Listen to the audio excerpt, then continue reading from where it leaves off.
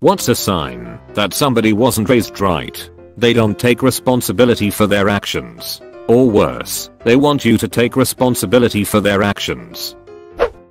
You give them a lift, and they leave rubbish in your car. I forgot my candies and trash in a carpool 6 years ago, and I still remember it.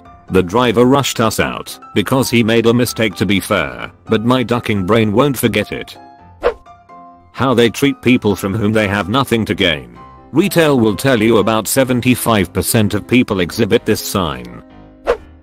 The word no just means throw a fit and be as obnoxious as you can be until you get your way. No does not mean that rules are rules or someone's job might be on the line. They're the important one, not anyone else. I'm an overpass, 10 PM to 6 AM, manager in fast food. After midnight our menu changes slightly so that we don't do certain items and the loose change menu isn't in effect. All of this is in the ads for such items, mind you. But when I tell someone, sorry man, can't do that for that price at this time, because the register automatically switches over at midnight, there's literally nothing I can do. People have a ducking fit. I've had people break windows, pull out a metal bat from passenger seat and threaten me. People report me, spit at me, ducking children, all of them. We also close a store and go drive through only after 11 PM because it's just me and one other guy and we can't keep an eye on the whole store by ourselves. We also aren't allowed to accept people walking up to the window because of our insurance. It's much easier for them to reach us and the register, etc. The amount of times I say no to people and they get angry and threaten me, like, you going crazy, is exactly the reason we don't accept walkers. Even had 2 dudes try read my name badge, ask when I finish, and what my address was. People get so riled over a bloody Big Mac. If they make messes in public areas and just wander off, leaving trash in the theater, not flushing, leaving the cart in a parking space. Edit. Forgot the theater thing is the norm in Britain. I meant in general, leaving a mess where it's not supposed to be. Working in a theater, I can tell you a good number of people treat the place as their personal dumping ground. And that's apart from the people who make big messes and just skedaddle. I'm talking people who spill their XXL soda and just walk out. I've had the pleasure of walking into a theater and finding 3 separate pools of vomit. Like WTF people, honestly. Disrespecting people for doing their job. I worked at an office supply company while I was in college. Let's call it Paperclips. I had a full-time position, inventory specialist, on top of going to school full-time, and I was going through a bit of a rough patch. During back to school in late September, this little girl comes in escorted by what I can only describe as an alpha Karen. The kid started pouting and saying she didn't want to go back to school. I was busy running my cycle count report when AK pointed at me and said something along the lines of, if you don't go to school you'll end up working at Paperclips like this guy. Oh, that made me mad. I don't remember exactly what I said in response, but it went essentially like, ma'am, I graduate in 3 months from university less than 1 mile from Paperclips and have a job lined up at local hospital. I hope she works here or at McDoodle's so maybe she'll learn the respect you didn't teach her. Not nearly as elegant or eloquent at the time, but you get it. The only time I've ever been written up for a customer interaction and I don't regret it. Edit. This isn't quite as neat of a closer as the above, but I do want to clarify my GM was awesome and didn't write me up. At Paperclips all customer complaints went through the district manager, so the write-up came from the DM. My GM told me not to worry about it because I was leaving soon anyway. I miss that guy sometimes. I work with a great administrative team in my chosen career field now too, but I don't think I would have survived retail as long as I did without the support of good managers. Lack of personal accountability. They can never admit wrongdoing on their part. It's always someone else's fault. Yes, totally. And it's often because immature parents don't realize they should model this behavior by apologizing to their children when they, parent, do something wrong. When you don't respect your kids they can become disrespectful rigs. Not respecting personal boundaries. If you're wondering why someone has these sorts of issues, take a look at their parents. Dear God, I used to be friends with a guy who was like this. I made the mistake of talking him through some difficult things and he took that to mean that I wanted him present 24/7. He'd see that I was hanging out with somebody else and then text me bugging me to ditch that person and hang with him instead because he was sad and lonely. I understand not wanting to be sad and lonely, but you can't make me ditch all my other friendships to fix that. One rule for me, one rule for you parents that mess up on the discipline/accountability stage of parenting. Produce these people. Rules for thee, but not for me. Who are the guys who spit out their chewing gum into urinals? I see this all the time at work, and I work in a high-end corporate place. Do they think it dissolves and goes down the pipe? The janitor has to pick that out. I had a guy chiz on the floor in the bathroom at my work, then apologize because I was working the shift, not my coworker he hated. People are ducking weird, dude. They don't have manners or respect anyone. They never see what they do wrong. Are the old I only give respect if it's earned, so I'm gonna be rude to the world, and if it's rude back they are the assholes. Gotta love those talks with people. How they act as a boss when their employee messes up. Yelling and belittling shouldn't be your first option. This was what made me respect the absolute hell out of my manager. I made a mistake on a job a while back, like a big duck up, that cost us a large sum of money. I was fully expecting to get chewed out, and you duck up again, you're out the door, because that's how previous managers had treated us. It's no wonder we had a horrific management and employee turnover rate for years. But no, he came over to the car I was working on, looked at what happened, figured out how the mistake was made, and we talked about it for a couple minutes. I was pretty upset about it, because I'm usually not the type of tech who is negligent and makes mistakes, so when I do, it profoundly bothers me. He saw that. He listened to what I said, and he went through the process of getting replacement parts ordered for what I messed up. The next morning he came to me again and said, you know, I was thinking about you last night after I got home and thinking of what you could do to prevent this mistake from happening again in the future. Gave me a few suggestions for the future and closed the conversation with a pat on the shoulder and a we won't need to have this conversation again. Brother, I trust you. It was the most meaningful conversation I have ever had with a manager. I got the sense that he really wants to see his employees succeed and grow. It gave me confidence in a moment in which I had none left. They always portray themselves as a victim. Nothing is ever their fault and somebody is always out to get them. The ultimate entitled boob. And not the good kind of boob either. Let me share a story. Part of my job is to fingerprint people for background checks. I come to work, look at my appointments, and then do them. I had just finished a 10:30 apt and was about to call my 10:40 when I was interrupted by this daughter and father combo. They said they had been waiting for 30 minutes and when would we get to them? I looked at my schedule. Strange. I had taken everyone in on time, so I figured they were just here super early. I ask them for their apt paper or screen from their phone and they go crazy. You make us wait and then you don't trust us? Listen, I just need to see it so that I can see what time is your app now. You bring your boss out here right now.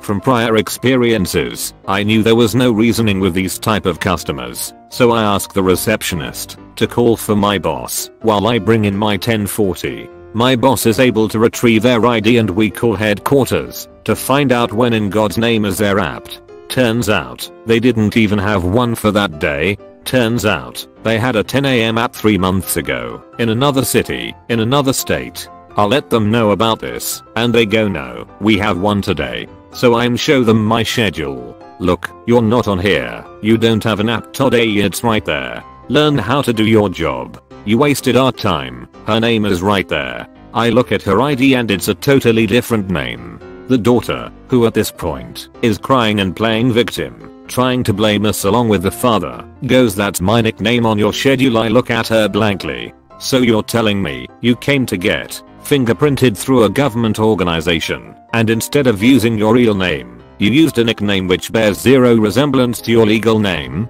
She starts wailing, it's not my fault. It's not my fault. They started threatening to sue us because we won't fingerprint them, because their daughter is missing work hours, because we're keeping her here.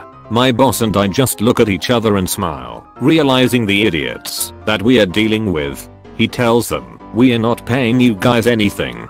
The dad starts making a scene again. I'm going to call her employer and tell them not to bring customers to your facility anymore. My boss is okay with that, Truth be told, doing fingerprinting was just a service to our county. They actually lose money every day paying me for the position because the fingerprint company paid so low. We are just third-party contractors. Anyway, eventually we give them the boot, but I still remember the girl wailing away, "It's not my fault. It's not my fault." And all I could do was glare at her with a look that said, "It really is your ducking fault, duck parents who don't teach their children to take responsibility."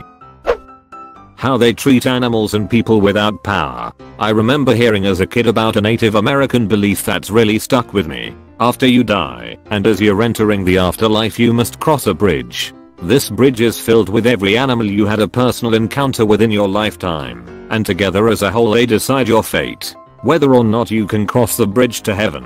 This was the first and only time I've heard of your fate being decided by animals. They litter. If you throw your cheese on the floor, then you have 1, no respect, and 2, you're a tramp. We went for a trail walk that leads out toward a dam and some rock formations with mini waterfalls.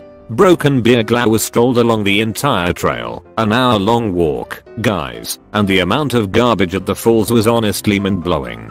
Like someone had brought 10 or so full bags and just busted them open all over the place. It's one of few natural areas in that city, and it just sucks so much that people care so little. It doesn't take much effort to just not destroy a nice thing with your litter. I'd say on the other end of the spectrum, if someone is anxious about simple social interactions, like sharing their opinions, this is a big indicator that somebody's parents' temper had a hair trigger. Deleted. The waiter principle. A person's dealings with a waiter or waitress can reveal things otherwise not noticeable.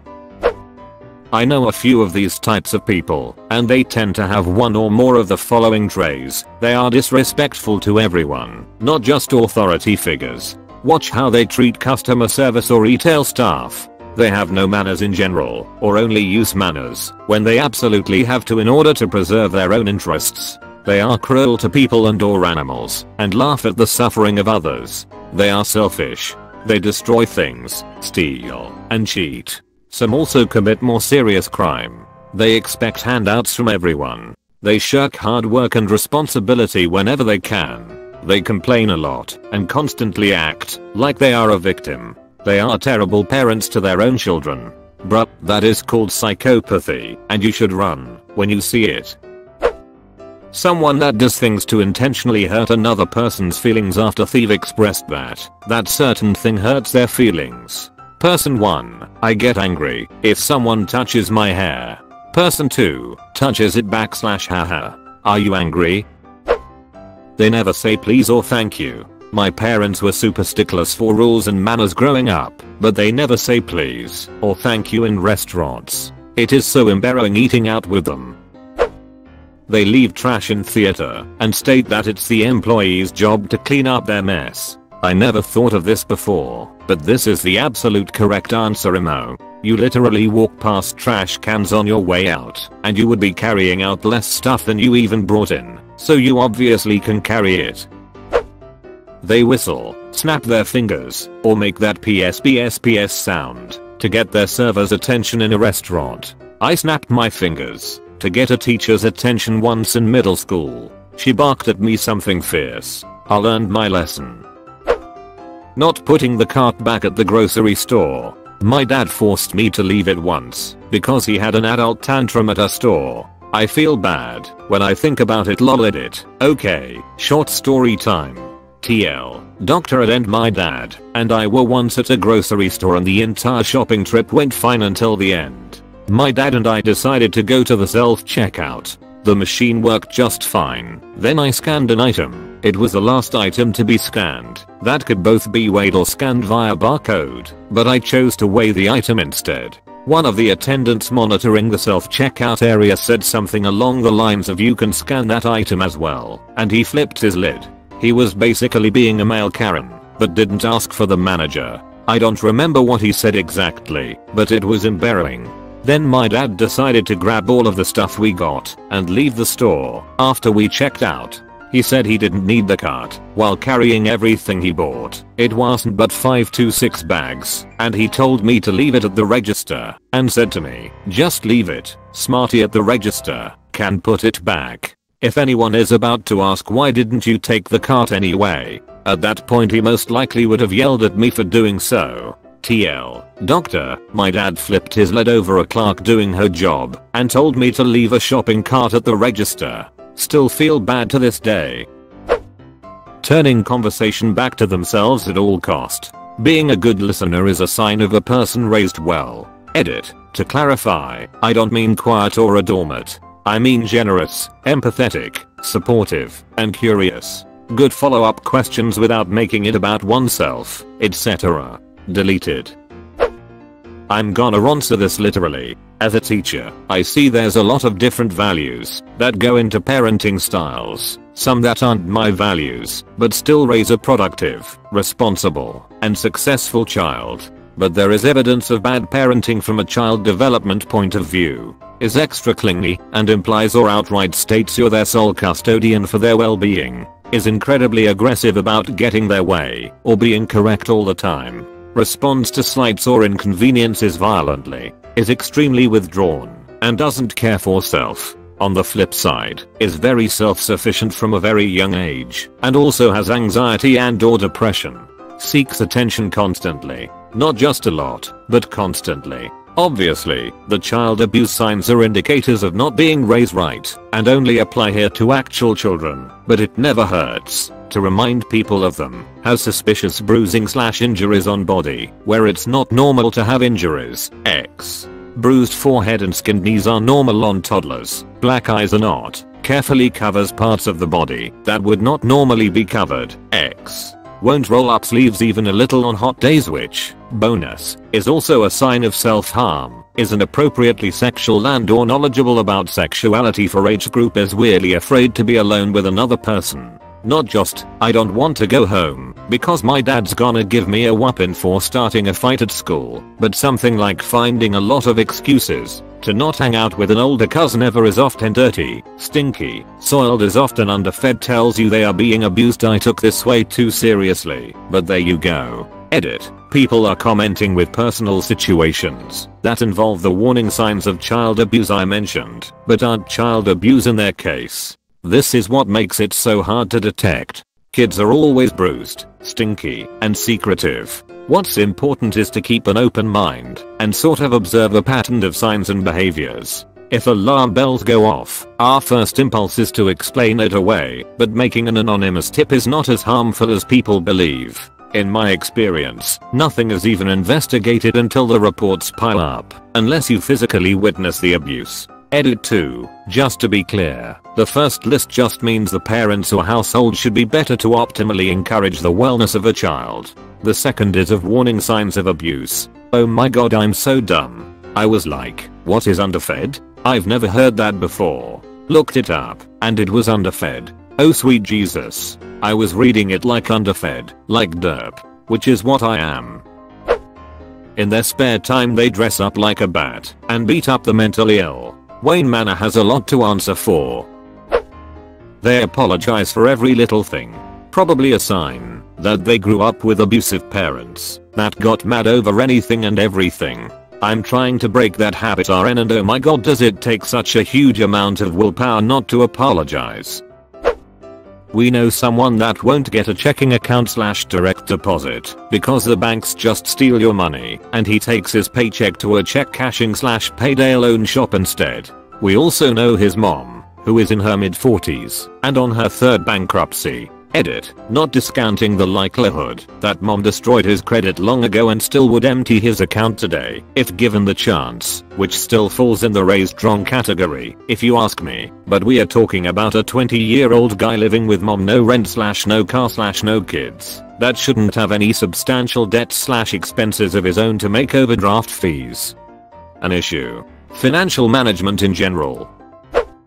They don't know how to do normal household stuff. I've seen people that don't even know how to make their own coffee or clean a toilet. Edit. I only mentioned making coffee as an example. If you don't know how to make coffee because you don't drink it, that's fine. God, that's me. My mum won't let me touch anything because I don't know how to do it. Well, no cheers. You never taught me and you don't believe I googled it? Can't wait to move out and feel like a functioning human. They don't actually listen to what you're saying, are just trying to formulate a response. Edit. Thanks for the upvotes. Edit 2. Just want to clarify what I meant. The person in thinking of who does this as a means of not really caring about your opinion, trying to make you look inferior, and rather than listening to why you feel the way you do, they want to try and just prove you wrong. I hope that makes sense. Like not being interested in having a discussion, more interest in showboating their own opinions/beliefs/experiences. I think that makes someone selfish, therefore maybe not raised right. I could be wrong. Just last weekend I met a woman who seemed like a nice lady, but when I tried to have a conversation with her, she would constantly interrupt and completely change the subject. After about 10 minutes I gave up. It was as if she didn't even hear what I was saying. Honestly, though, I got the impression that she doesn't even realize she does this. Edit. Thank you all for your comments. It's nice to hear other perspectives. The next time I encounter someone like this, I'll try to be more patient and understanding. Edit 2. I just realized that I was implying that this woman wasn't raised right. Other than her seemingly inability to stay focused in a conversation, she really was a nice person. Her subjects of conversation were more about others than herself. They don't say thank you to food servers. Someone brings you food, you say thanks, it ain't hard. They use suicide threats as manipulation. I've been told to call the mental hospital for them when they do this. They will take it seriously, and it's probably part of an underlying issue. Littering, goddamn ducking littering. About time. I've been looking for this forever. Littering shows disrespect for our environment and contempt for everyone in it. They act like mental illness is something you can just get over. It's just all in your head. I have an uncle who is a complete drunk. Gets off work and it's straight to getting drunk and possible till it's time to sleep. This dude kept telling me anxiety was a joke and that I don't have any problems. That hurt coming from a relative. Then I told him it is all in my head because it's a mental illness, and that pissed him off and he tried fighting me. Even after trying to fight me, called the cops and said I had drugs on me, my medication, and tried getting me arrested. I was in a bad place in life and needed a place to stay. Obviously this was the wrong person to trust in helping me. They one up you all the time. I bet I could do it more often than those types of people. Always pay attention to how someone treats service industry workers, animals, and young children. People who don't offer to help you clean up when they are visiting you. Like having friends over and them leaving you with all the beer bottles, bowls, and glees on the table. I don't mind cleaning up, but I always offer when at someone else's house. You make the mess together. Wait, really? Lol, interesting. My mom would have strangled me if I ever allowed a guest to clean up, let alone ask them to. They don't put their shopping cart in the proper place when they're done with it. It's easy, it helps others, but there's no consequence to not doing it. The perfect litmus test for are you a decent human being? They cannot take responsibility for their actions. If they have zero manners. Inviting themselves to others people's homes or gatherings. Edit. This is now my most liked comment on Reddit. Thanks internet people. Years ago my ex and I were planning on doing a double date with my brother and his wife for Valentine's Day. One of those places that do tricks and cook the food on a big grill in front of you. My mother invited herself, and since the tables fit up to 10 people she invited more people. I didn't even know until a huge group showed up. Of course I was expected to pay, even though none of them were invited. We lost a beloved pet today. One of our friends said time to get another. Today this happened today. I'm not sure if he's stupid, insensitive or just in a no we are not friends anymore. Some people actually cope with pet death by immediately replacing the pet. For them, it is easier to grieve while being distracted by a new creature. And they don't understand why anyone would process their grief any other way.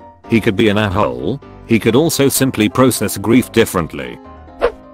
If you go to someone's house and they cook for you, you eat it with a big smile and lots of thanks, even if it was garbage. My wife brought her friend over for lunch. I made pierogies. She goes, that's not a meal, that's a side, and goes to get Quiznos. Blew me away. Someone's hospitality is the deepest respect they can show you. You have to give it back. How conscientious you are of that scenario is a good sign on how you were raised. Pierogies are amazing. What the heck? I would be so sad if one of my guests said that. I'm sorry that happened to you, especially considering how labor intensive making pierogies is. Chewing with their ducking mouth open. Somewhat converse of this prompt. My dad does this very noisily, and growing up around it has made me very conscious of not doing it myself. He's a great guy, but holy chiz, when he eats it sounds like galoshes walking in 6 inches of thick mud.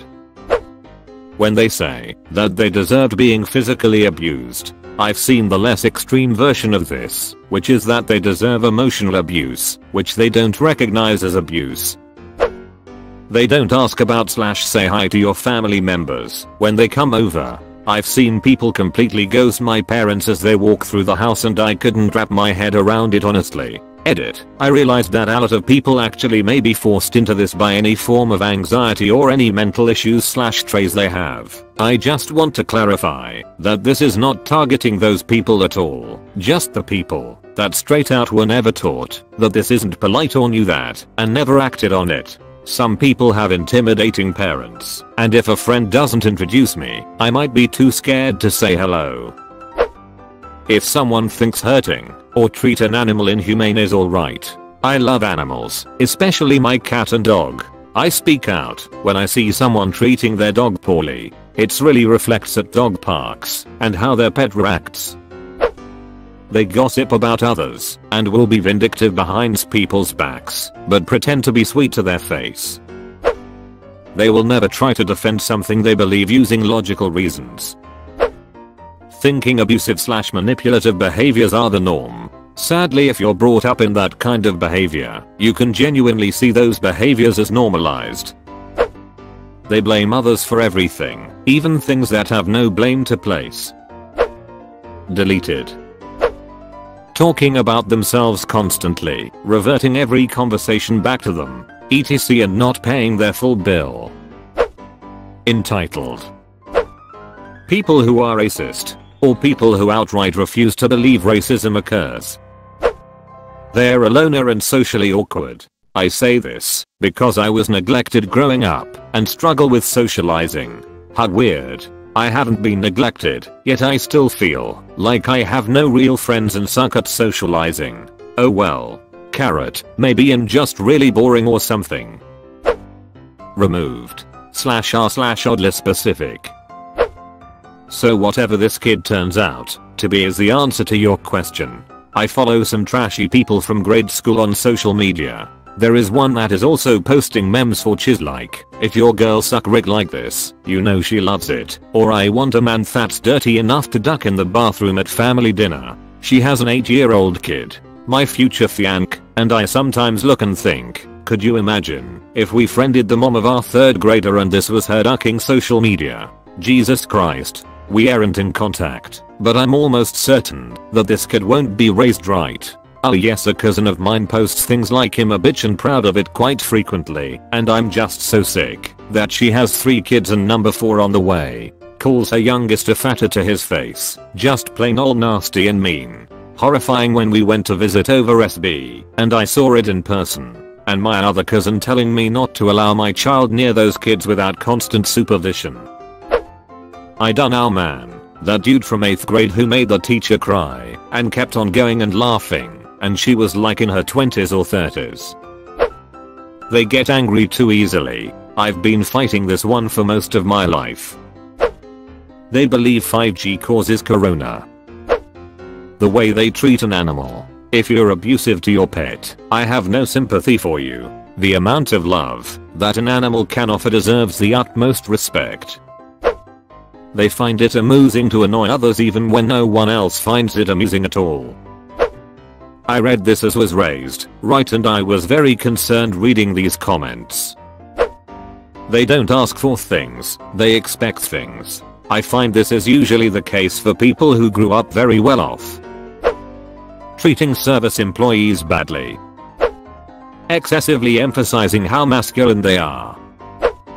They think handling a disagreement means shouting, attacking someone's character, name calling or breaking things. They're left-handed. I was not raised right. Left instead. They don't push their chair in when they leave the table or pick up their own litter. It's a very little thing.